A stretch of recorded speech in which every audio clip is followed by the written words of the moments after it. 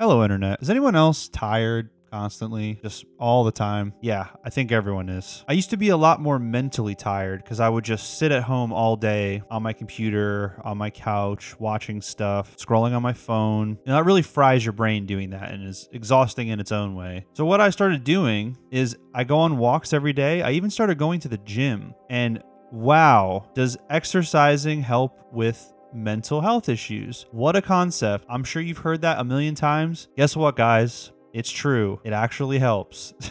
The trade there is that now I'm physically tired more often, or I'm sore, or I need to get more sleep in order to feel more rested, or I need to eat more food because I'm burning more calories and I need to intake more so that I can feel sustained, you know? But I definitely would say it's worth it. I would rather be a little physically tired than feel as bad as I felt 6 weeks ago where I started doing this again. And it really doesn't take much. I like to walk about an hour a day, but you really only have to walk like 20-30 minutes a day to get the benefits. As far as exercising goes, most people think that burning calories and building muscle is only a physical thing, and that's why people exercise, go to the gym, lift weights and stuff. But you can use exercise to burn off mental fat. Obviously, going for a walk is not going to heal your childhood trauma, but if you have a lot of extra stuff going on in your brain and distractions that are keeping you from doing the things that you really want to do, dedicating a couple extra hours a week to exercising is going to help get rid of that. I'm somebody who's lived in my head for most of my life. I'm really in my head. I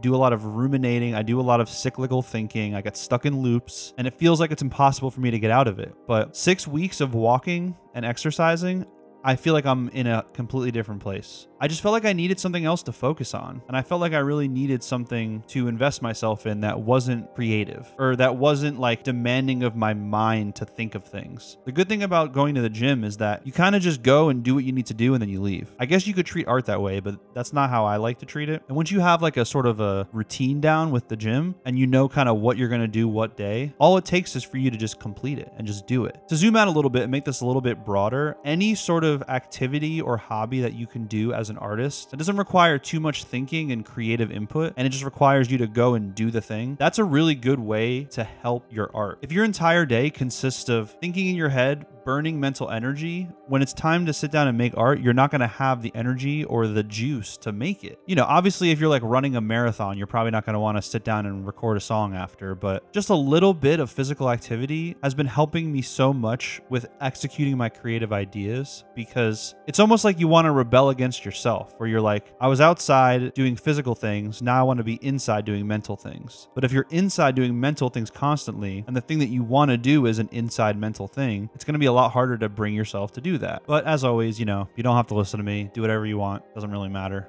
That's also a part of this, is it doesn't really matter. I used to get so down on myself when I wasn't making art, or wasn't making music, or wasn't making videos, or I couldn't think of an idea, I couldn't think of something to write, I couldn't think of something to talk about. But since I didn't have another outlet, I would just be like sitting in that. I would just be living in that feeling and be like, well, I guess this is just my life. But now that I have this other outlet that I've reintroduced into my life, all of those other problems don't seem like problems. They just seem like things that people deal with on a regular basis that do creative things. Making art is not something that is straightforward. So the process might not always be straightforward, and it might not always be something that's easy to figure out. So don't be so hard on yourself. Try to find something else to do that is not creative and that can engage your body and your mind in a completely different way than what you do creatively with your art, your music, whatever it is. And I guarantee you, you will feel better about what you're doing almost immediately. I'm thinking of this as a lifestyle change. I'm not just like, I'm going to do this until I feel better, then I'm going to stop. No, that's not how this works. This is something I've implemented into my life that I'm going to pursue and keep doing and keep a part of my life, so that my art and my life in general can just be better, because I'm making myself stronger. You know, going to the gym is not just about physical health. You're making yourself mentally stronger too. You know, sometimes I don't want to be there. Sometimes bringing myself to do a certain workout or something, like if you're going hard, it's tough, but you know, life is tough. So you might as well control the parts of your life that you can make tough to the best of your ability, because it's going to be tough no matter what.